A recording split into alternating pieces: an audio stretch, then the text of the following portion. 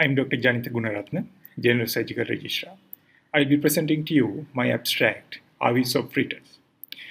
Ghost towels and soaps help to keep the surgical field clear of blood, ensuring safe surgery. But usage of ghost soaps and towels is done freely. But making sterile ghost soaps and towels is a logistical burden and it's a money-consuming procedure. So I wanted to study the wastage of these items.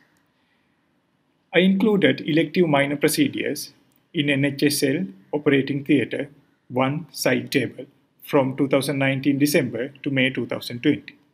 This included inguinal hernia repairs, paraumbilical hernia repairs, Jaboulet's procedure, and carpal tunnel decompression.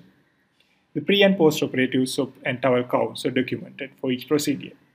I observed a total of 64 procedures, and this included majority of inguinal hernia repairs and PH repairs. There was 839 soaps and 194 ghost towels taken into these 64 procedures.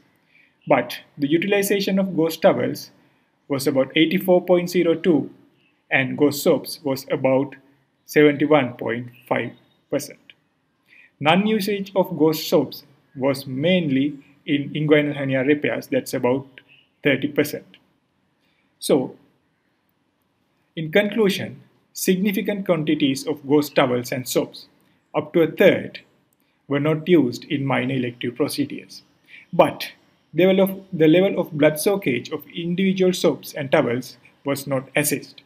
So, this required further study to ensure the cost and logistical implication of this wastage and strategies to streamline the usage. Thank you.